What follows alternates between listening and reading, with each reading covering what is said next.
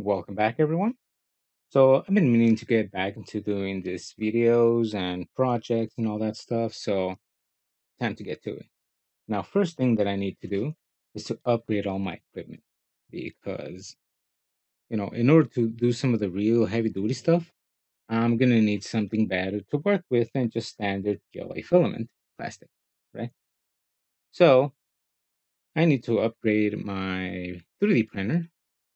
Let me bring that down so I can show you. Oh, okay, that was odd. Anyway, so these are my 3D printers. These are my favorite. There are, I think, like two different upgrades that have been done to the Ender 5. I'm still using the first base edition because there really isn't a reason to upgrade. I mean, if you don't have it, buy the upgraded version. But for me, that already have it, eh, it's not justified spending the money. But regardless of that, time to upgrade this baby. Now everything works well except this guy right here, that little box, right? So let me show you what's on the inside of this box. So inside of this box, you have a fan. Uh, Technically, that fan is not used for this actual stuff inside. That fan is to cool down the actual thing you're printing. But anyway, the actual function is the fan and this piece of metal right here called the hot end. This is how it looks mounted. These red and white cables, they basically control the heating system. The red will actually send electricity like 24, 12 volts. It's 24 for this one. And it will actually heat up this block. That's what actually melts plastic. The white one, that just tells the computer how hot it is. So if I want to keep it at, let's say, 200 degrees, this is the one that tells it, hey, it's at 210. Stop it. Or like, oh, it's at 2000. I mean, it's at 190. Start it back up. To keep it exactly in the middle. And then you have this whole setup, which is where the filament comes in and yada yada. I just smacked my microphone. All right, so I need to upgrade that. That it works fine, but I need something better because I'm gonna start using far more, let's say, exotic material plastic that's a lot stronger and has a bunch of other properties that just make it a lot better for certain specific things you want to build, right? So these are various, I will say. They all have their advantages, but as you can see, they're pretty much the same design, which is a fin made out of aluminum and like a tube in the middle. Pretty standard design. However, there are these other guys, right? These are not that common as the other ones. These, if you type it in on Amazon, you will find more of the other guys than of these guys. And the difference between these guys, as you can see, it has no fins because, and they're more blocky, and that's because these are water cooled, right? Now, the obvious question is there a difference? Are these better? That's what I wanted to find out. So,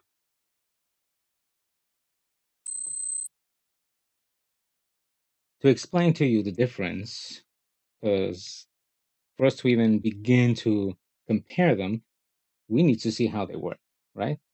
So, I took two that I found that look pretty nice and simple to make into a 3D design, and I made a three-dimensional version of them. So we can open them up and see how they work inside. All right, so as you can see, the internals are not that different. Let's see. Okay, yeah. All right. As you can see, it's same tip, same block, same throat. What really changes is what's attached to the throat. This piece right here, right? That one's finned, this one's solid. So, how does this work?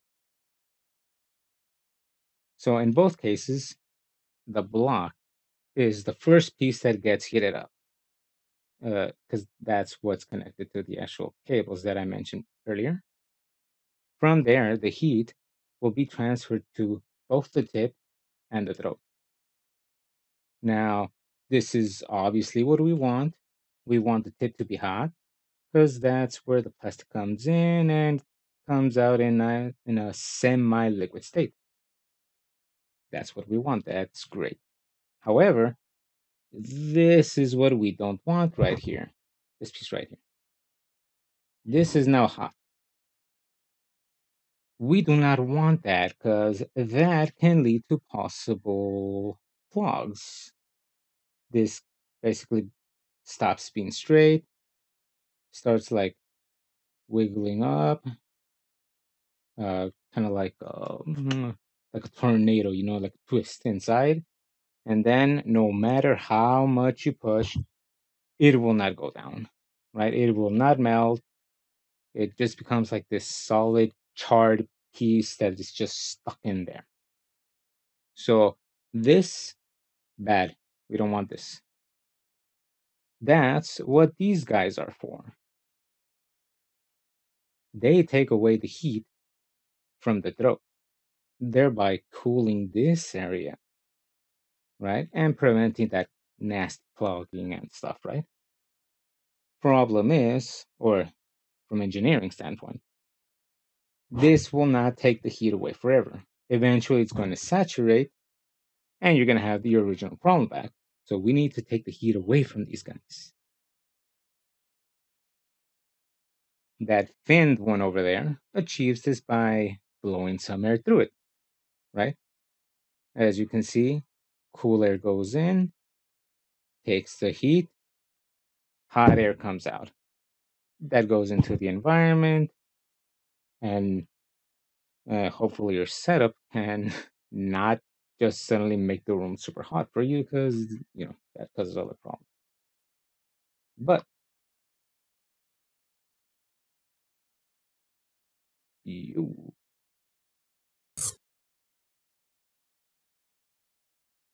the fuck happened here? Okay, whatever. Anyway, so on this one, instead of air, you get water. Cool water comes in and takes it to some reservoir to get cooled off. Hopefully. Now, this right here basically tells you that the only real difference between these two setups is one is cooled by air, the other is cooled by water. Now, I went and asked ChatGPT, of course, which one has the better transfer rate, right? Both of them will use aluminum. Aluminum tends to have the same amount of heat rate transfer. So we can discard that fact. As you can see here, 0.0257 is the heat transfer rate of air. Next, I asked it, what's the heat transfer rate of water?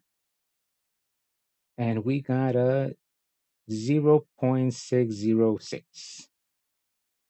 That is, I believe, a 24, 25 difference, like times. So that means compared to air, water is 25 times more effective at taking the heat away from some object. So this obviously tells me water is the better option. So here are the two that I decided to buy and test out, right? I mean, I'll end up putting one of these later into my Ender 5. But as you can see, Mm, one is bigger than the other. Oh, let me see if I can get out of the way.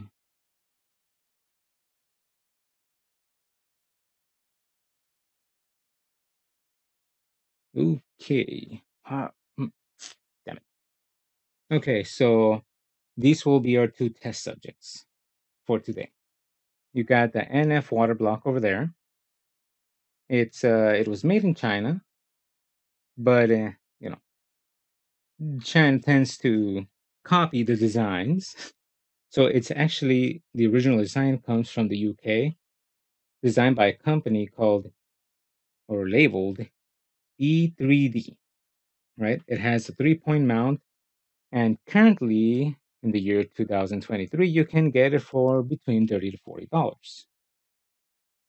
This other one, as you can see, is pretty much double the size. Country is I don't know. The design is very unique. I don't see any other of it like it on the market. It has zero mounting points. That's why I'm turning around. See, like there is no hole. Like how do you mount this on your 3D printer? It's like, oh, that's up to you. Good luck. I do not know what the modern cost of this because, as far as I know, it's been discontinued because everybody kept complaining that, yeah, I cannot mount this. So, whatever. But luckily, I do have the tools to be able to mount this by modifying aluminum. Now, the thing that I like about this one, it allows you to see inside. As you can see, just like the 3D rendition, it's a very simple design. Water comes in through one end. There's some channels that water goes through, comes out hot water. Very simple, right? So let's move on.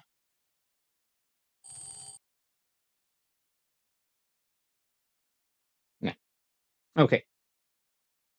Now, even though these two are test subjects, I will include the original hot end for our control, right? You always need to compare it to something. So I will just use the original. I didn't buy another fancy one because I'm not going to use it. So let's see here. Here's the plan. I'm going to hook them up just like you see, right? Uh, you're able to see on the very top. Oh, wow, my hand. All right. You're able to see on the top a white wire. That wire is basically, or it's going to be there to tell us how much heat is inside that tube, right? Now, for a fair comparison, all blocks are going to be heated up to 300 degrees Celsius. Then, basically, whoever has the coolest inside is going to be considered the best. And from there, we will compare it to the control and see exactly how much better it is, if any. Now, here is the first test, the control. Uh, if you can see down there at the two charts, uh, there is currently no fan and it's up to 100. That tells you these guys are basically pointless without the fan, right? So let's put the fan back in and see the results of a full functioning air cooled hot end. All right. So it seems it's stabilized at 70 degrees. Let's go 70.4, right? Um, that number is eh, not that great, but more on that later. Go to the next one. All right. Next, the Chinese FN, right? And Let's see the results that we're getting here. So as you can see, 200. That's wrong. That's not possible. Yeah, turns out that I put in the temperature control, I mean the temperature sensor, all the way inside to where the heating block is. So I had to take it back out and make sure I put it just at the tip, but not inside, right? To get an accurate. And we ended up with 657.6. Mm, that that's actually a really significant number for, well, I'll touch on that right now. Right? Let's go on to the final test.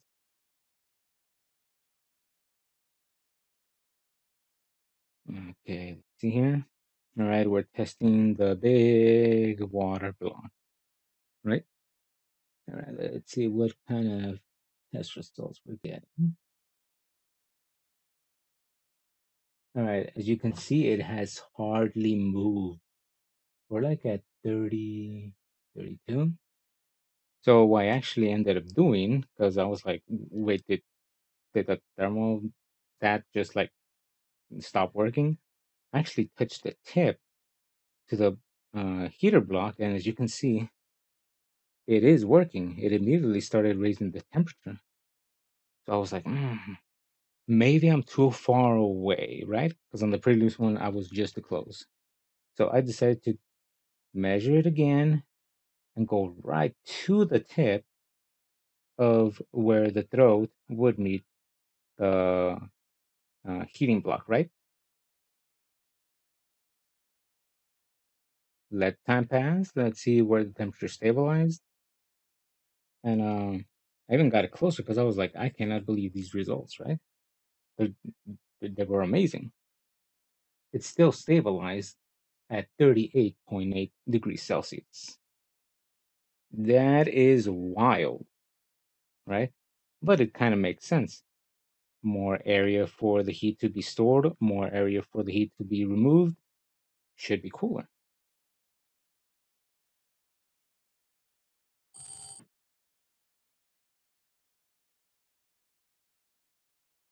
Okay, so what are the results? 70.4 for that one, 57.6 for the next one. Oh, let me get out of the way. Jeez.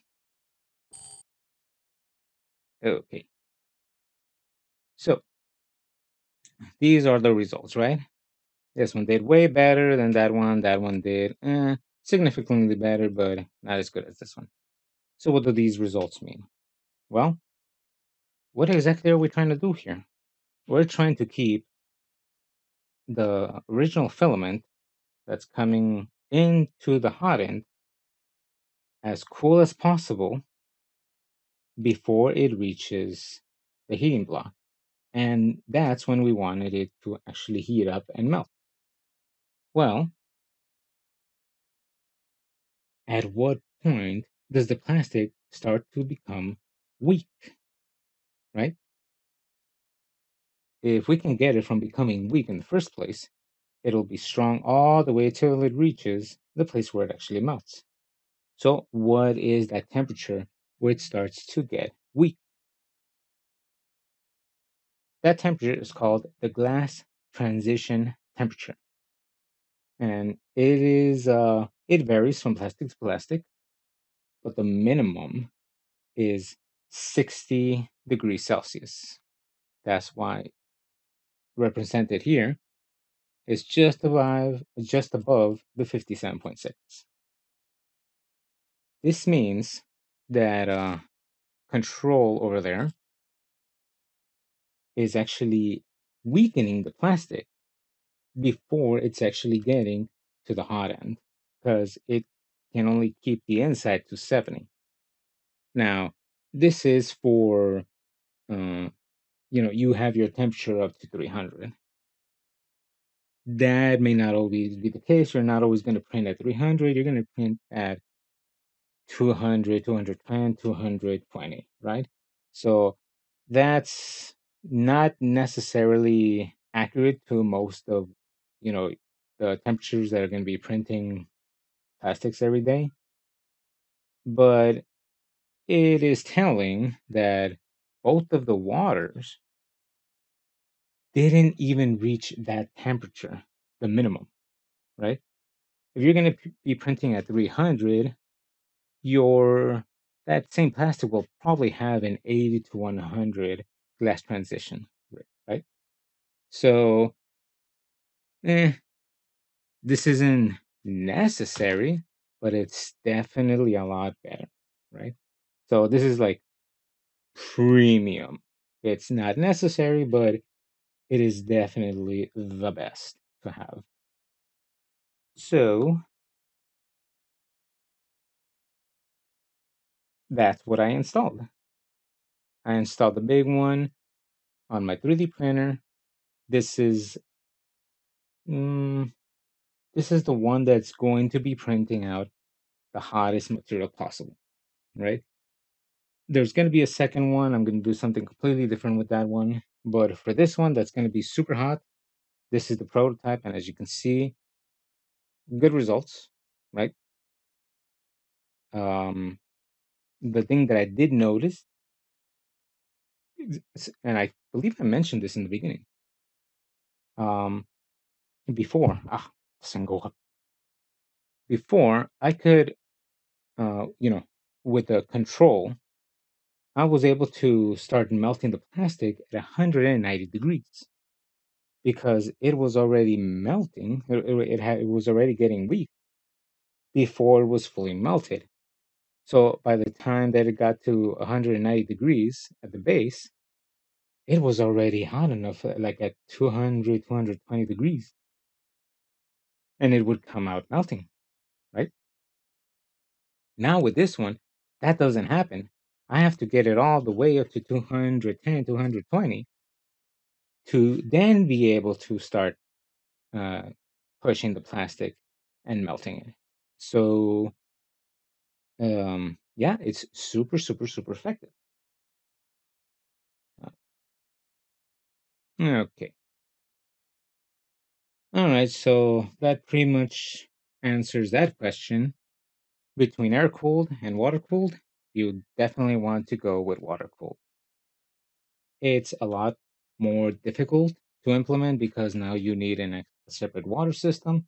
But frankly, as you can see from those results, 100% worth it. And it's been 100% worth it for me. So I definitely recommend it.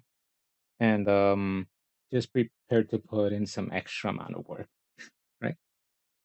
And well, that's it for this one. Let me start on my next project. And